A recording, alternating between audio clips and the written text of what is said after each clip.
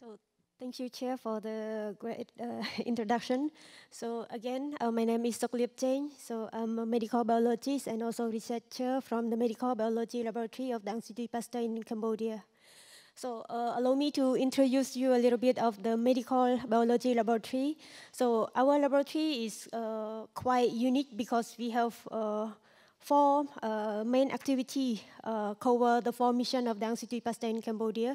So we have services activity, we have training activity, also public health activity, and also research activity. So service activity, as our laboratory also provide medical laboratory services to the public. So we also work with private and public laboratory and hospital in Cambodia. Public activity, because our laboratory also provide voluntary counseling and free HIV testing to the public in order to support the HIV program of the Ministry of Health.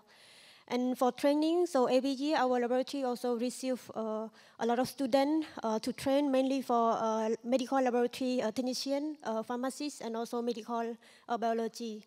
And last but not least is research activity. So recently, the bacteriology and antibiotic resistant group was created, and I'm also coordinated this group.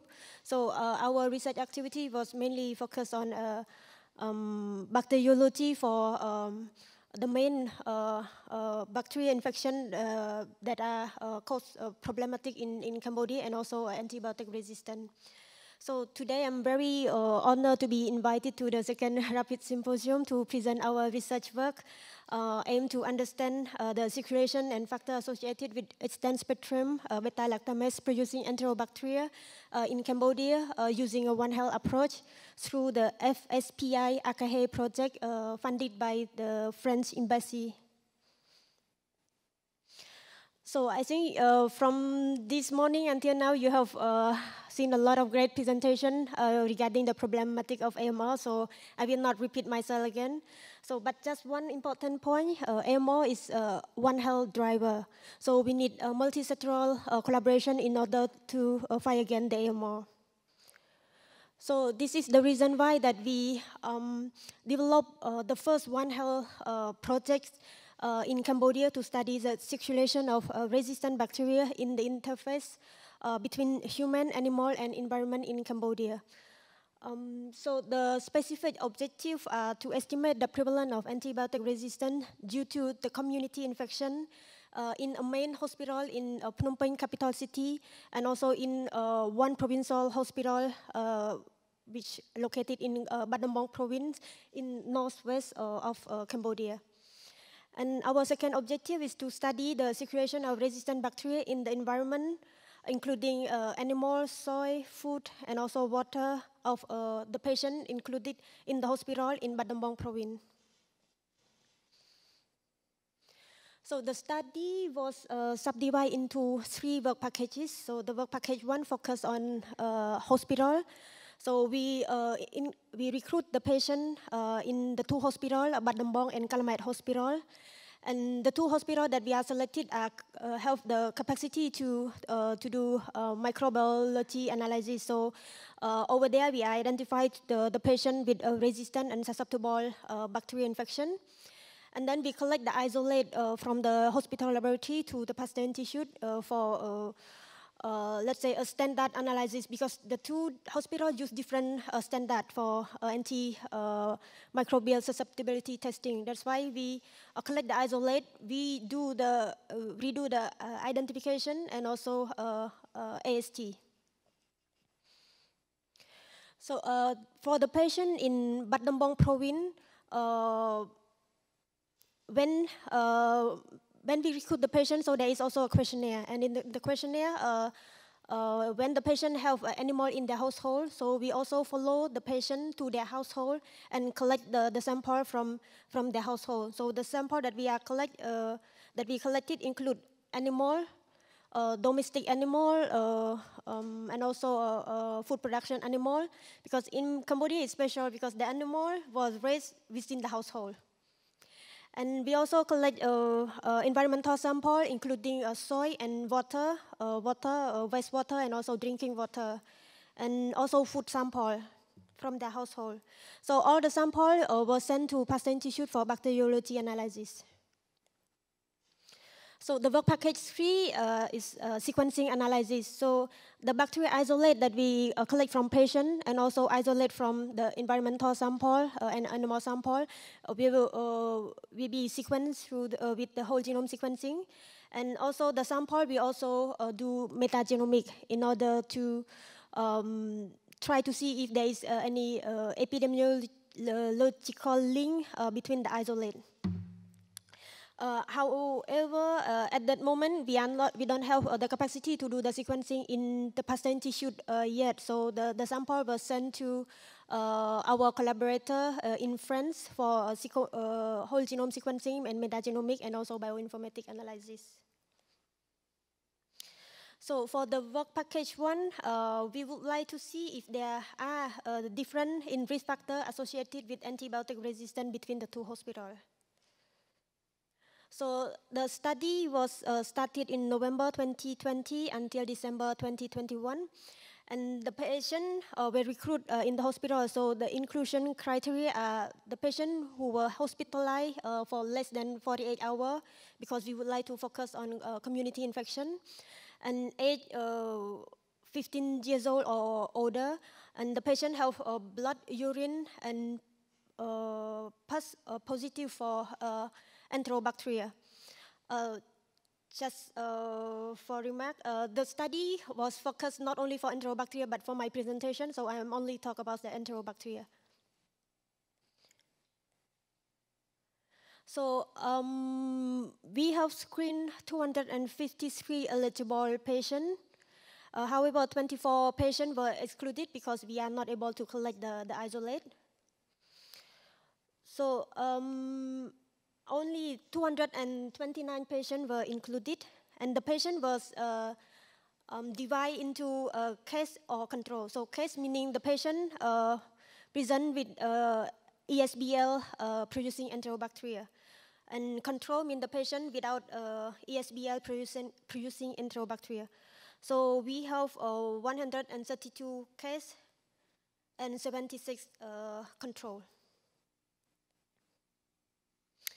So among the patients we recruited, so 153 patients were from Calamite Hospital, and 56% were case, meaning having ESBL producing enterobacteria, and 76 patients from Bat Dambong Hospital, and 60.5% were case. So if we look at the bacteria identification and ESBL detection by AST, so the majority of the bacteria that were isolated are E. coli and Cleptoneumoniae. So we isolate, we have 175 E. coli, and of them 66% were ESBL producing. And 35 Cleptoneumoniae, and of them 40% were ESBL positive.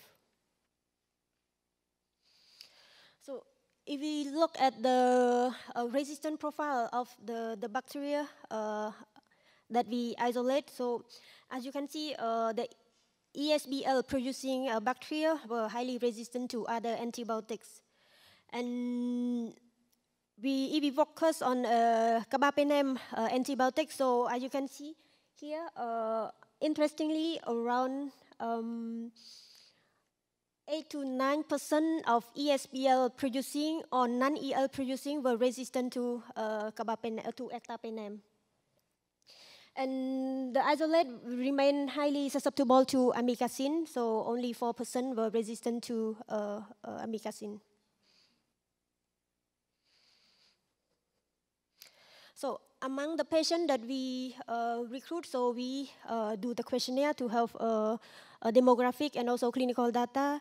So between the two hospitals, in Calamite we have a little bit more female than in Bat Dambong Hospital, so 62% were female. And in terms of age range, there is no difference among the patient recruited from the two hospitals. If we look into the infection site among the patients we recruited in the two hospitals. So in Calamite Hospital, the majority of the patients have bacteremia or urinary tract infection.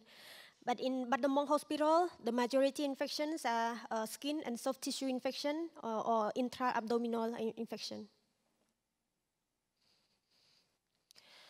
So we also compare some other factor between the two hospitals, like in Badamong Hospital, so we have the patient with a high frequency of having animal in the household. So animals such as cat, dog, pig, or cattle, or chicken. And in Badamong, there is also the patient also highly exposed to antibiotics before hospitalization. But except for carbapenem, because only the patient in Calamite Hospital were highly exposed to carbapenem. This may be due to the limited access to carbapenem antibiotic in Cambodia. And the patient in Badamong also faced flooding. We also do the analysis of risk factor for patient with ESBL bacteria and non-ESBL bacteria, but when we use monovariate analysis, so we find that the patient with chicken in the household were linked to the presence of ESBL, producing enterobacteria. However, when we do multivariate analysis, there is no, the result is not significant. So we extend our analysis to third generation cephalosporin resistant. So in Badamong, owning a cattle and also pre-exposure to fluoroquinolone were linked to resistant to third generation cephalosporin. And in Calamite Hospital, only how a younger age were linked to resistant to third generation cephalosporin. So the study is still ongoing. So now I'm going to talk about our preliminary data regarding the sequencing data that we have. So we are interested to see if there is any genetic link between E. coli strain that we isolate from the patient and also from the environment, from the household that we visit.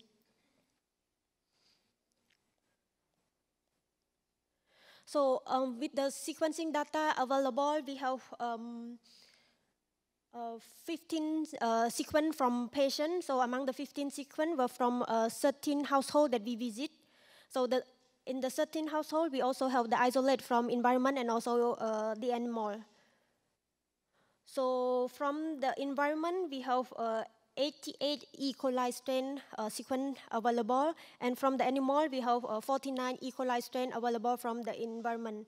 And as you can see here, the resistant that we identify. So among the 15 E. coli sequence that we identify, so 11 have ESBL, 2 susceptible to 3CG, 1 resistant to carbapenem, and the other one also present ESBL and resistant to carbapenem.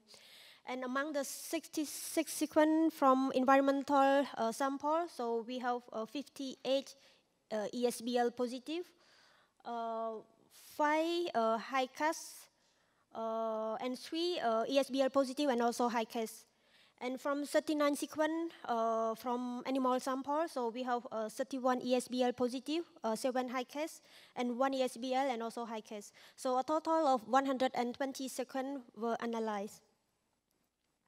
So the genomic data analysis were using Baggin flow were performed by our collaborator in France. So if you want to know more, you can access the GitHub that our bioinformatics postdoc who work on, who developed this Baggin workflow. So the workflow, we are interested to identify the antibiotic resistant gene and also plasmid detection and pangenome analysis. So from the data, we have shown that in all the whole genome sequencing database, the antibiotic resistant gene identified were responsible for the phenotypic resistance. And only 67 of antibiotic-resistant genes are on the context identified as E. coli. And CTXM gene, which is beta-lactamase gene, and also OXA and endium carbapenemase resistant gene, seem to be located on the plasmid sequence. So we also would like to see if there is any epidemiological link between human, animal, and also environmental strain from the household that we visit. So we do the distant analysis between the resistant profile that we analyze, that we obtain from the sequence of the isolate from environment and also from the animal strain compared to the strain that we isolate from the corresponding patient. So through the analysis, we observe that the animal and human strain resistome are more similar within the household compared to the environmental strain. And so we assume that there is a circulation of antibiotic resistance between human and the animal. And probably it is caused by maybe the animal and human have the similar selective pressure, or the animal and human are living in very close environment. And we also calculate the mean number of antibiotic resistant gene identified in human, which is 34.9, in animal 18.13, and in the environment is 23.22. So from the result, we conclude that the level of resistance and the type of determinant factor depend on the habitat, meaning between urban habitat and also rural habitat. And we observe the higher resistance level in provincial hospital. And the use of antibiotic in the last 6 months prior to hospitalization, possession of cattle in the household, and also age are linked to the presence of antibiotic resistance. And from the whole genome sequencing data, so human and animal resistome are more similar compared to environmental resistome. So it could be a similar selection pressure, antibiotic selection pressure in animal and human, and different resistome in the environment. Our hypothesis is that maybe there is a wider bacteria and also resistome diversity in the environment. Thank you for your attention. So last but not least, I would like to thank all our collaborators, also Dr. Naveen, also one of our collaborators in this project. Yes, thank you.